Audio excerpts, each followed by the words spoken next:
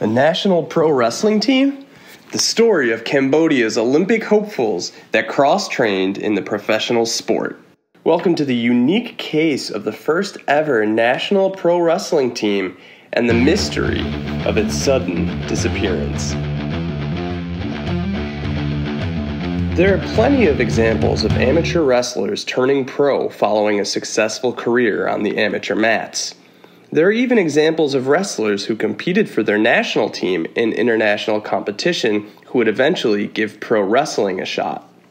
Two examples that quickly come to mind are Kurt Angle and Jeff Cobb. However, as far as I'm aware, there has never been any examples of a national pro wrestling team. That is, a team of a nation's best wrestlers representing their country in the professional game. Well, except for one time.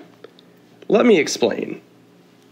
It all started in December 2006 in Phnom Penh, the capital and largest city in Cambodia, and also the location of the Cambodian national wrestling team's headquarters. After seeing the popularity of American wrestling programs in Cambodia, including WWE SmackDown, Vath Chamroeun, Cambodia's first ever Olympic wrestler and the Secretary General of Cambodia's national wrestling team at the time, saw dollar signs. As Emily Lodish reported on March 23, 2007 for the Cambodia Daily, Vath Chamroeun developed an idea over the course of several years that would finally be put into practice in December 2006. The wrestling moves that the Cambodian fans love to watch on television could easily be replicated by the national amateur team's wrestlers, Vath Chamroeun believed. Plus, a foray into the pro wrestling business would make the national team wrestlers stars and could make the program additional money, an opinion shared by Cambodian national team coach Hoc Chiang Kim.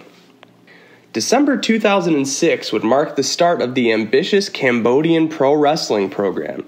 16 wrestlers, including 10 men and 6 women, were part of the original group to incorporate pro wrestling training into their daily workout sessions with the national team.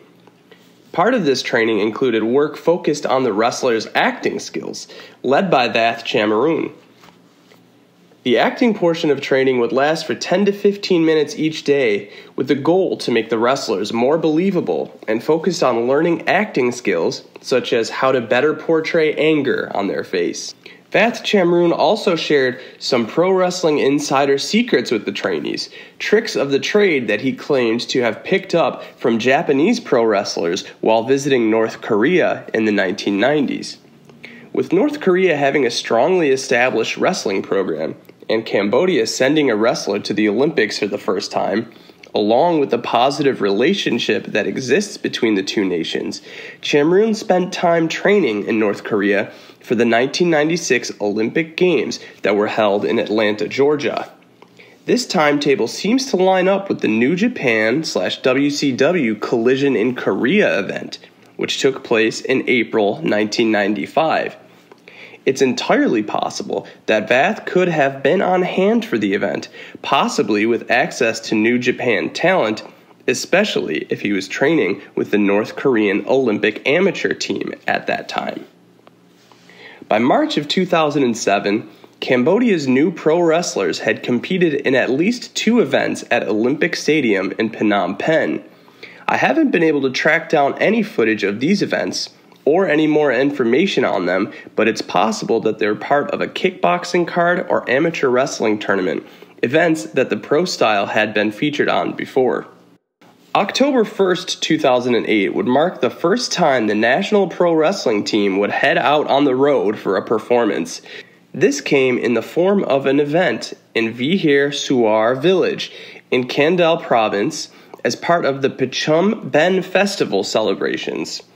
6 wrestlers were on hand at the show, with wrestlers Giant Vin and Chab Loon being mentioned as part of a report by the Phnom Penh Post on the bouts. The wrestlers were set for another event at Olympic Stadium in November 2008.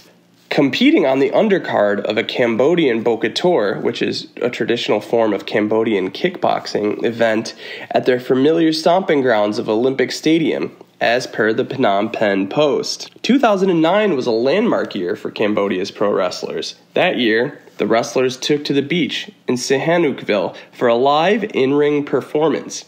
This event would serve as the creation of a television program that would air on Cambodian local television.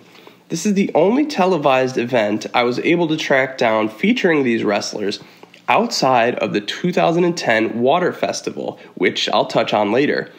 I was unable to track down a date for this taping other than the year and location, and as for the wrestlers involved, the only one that I feel comfortable confirming is Giant Vin, who had been recognized numerous times in all press reports on Cambodia's wrestlers as being by far the largest wrestler of the group. This nearly half hour of programming features some vignettes with the wrestlers, one of Cambodia's female wrestlers in action, and a 6-man tag team match that served as the main event. Giant Vin once again played a big role, this time dominating throughout a large portion of the main event before being pinned. Getting the Cambodian pro wrestlers on television was a major goal set by Vath Chamroeun and Hock Chang Kim when starting the program. Accomplishing it after just 3 years must have felt pretty rewarding and would help set the table for their biggest event yet. But it also makes what happened after this major event all the more unexplainable and mysterious. So the stage was now set for this big-time event. This came over a 2-day period in November 2010, from the 20th to the 21st, at Ban Tok, the Cambodian Water Festival. The Water Festival is an annual celebration to mark the end of monsoon season and consistently draws millions each year to the Cambodian capital of Phnom Penh. The Water Festival show came with some of the biggest opportunities for Cambodian pro wrestling. The wrestling portion of the Water Festival was included as part of a concert presented by the company Nokia. A big audience turned out to watch the wrestling action, which for the first time included some foreign talent competing along with the Cambodian wrestlers. Despite the Cambodian National Olympic Committee's frantic attempts, they were unable to bring John Cena to the event. However, an experienced crew of Joshi wrestlers consisting of Kyoko Inoue, Ayako Sato, Keiko Aono, and Kaoru were in action on the show, getting a great reaction from the Cambodian fans on hand in their match that opened the wrestling portion of the concert.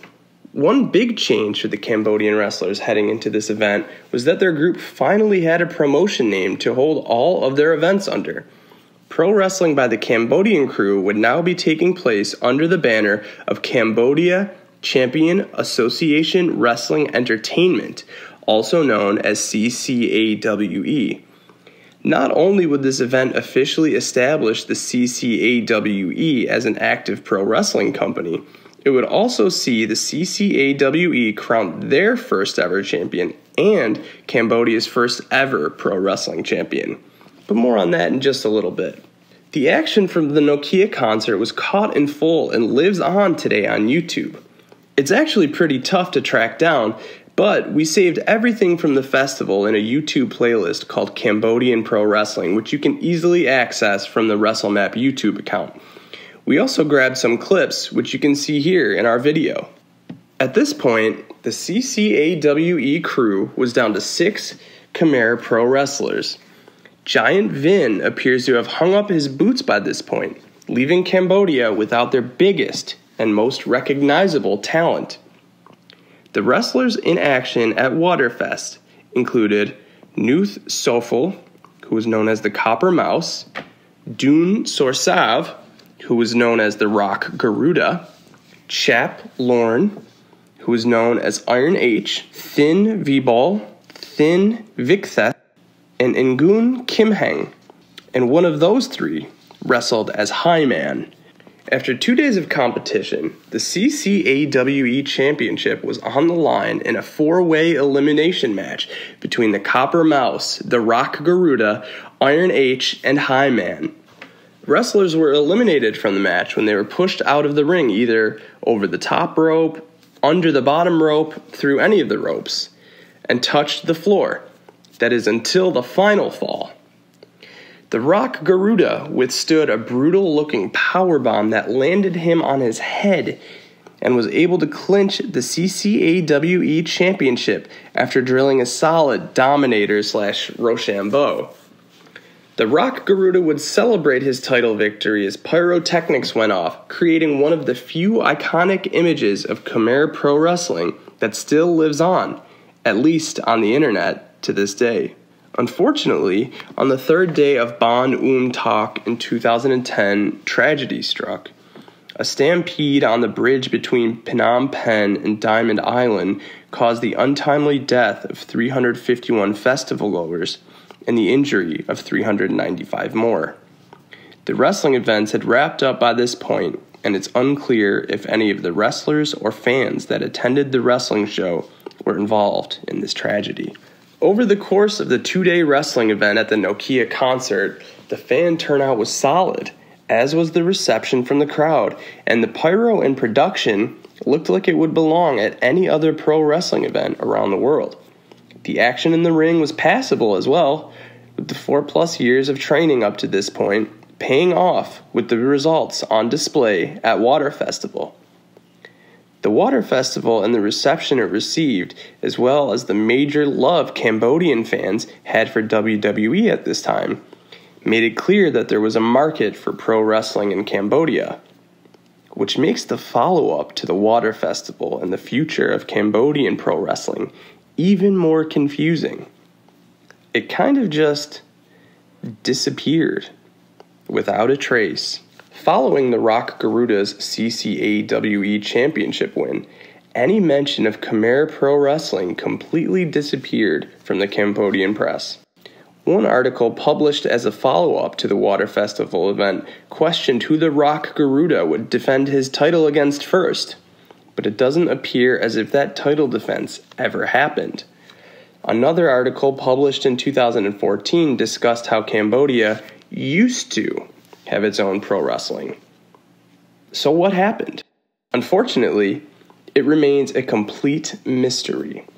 I've reached out to several people to try and get an explanation or a recap of what went down. I've talked with members of the Cambodian press that covered the national pro wrestling team, reached out to the National Amateur Wrestling Program, tracked down some of the wrestlers involved and reached out to them, and even attempted to speak directly with the father of the whole program and Cambodia's first ever Olympic wrestler, Vath Chamroeun. The press contacts were the most helpful, assisting with connecting me to multiple people, all of which had no idea what happened to the program. None of the former pro wrestlers that I reached out to responded to my inquiries. I was able to get in direct contact with Vath Chamroeun and even got a brief reply and introduction, but any inquiry into the pro wrestling program went unanswered. Of all the research I've done, everything I've read indicates that there is a very solid fan base for pro wrestling in Cambodia. It's unfortunate that the only national pro wrestling team I've ever encountered couldn't make it work in a country with a hunger for pro wrestling. Following the disappearance of the national pro wrestling team, pro wrestling would return to Cambodia in late 2019 in the city of Siem Reap for a short-lived run from Chinese pro wrestling company Oriental Wrestling Entertainment. Unfortunately, the run in Cambodia would only last until June 2020, and OWE would go out of business shortly after. If you or anyone you know has any information on the fate of Cambodia's national pro wrestling program or any other details on pro wrestling in Cambodia, please reach out to WrestleMap by email at wrestlemap@gmail.com.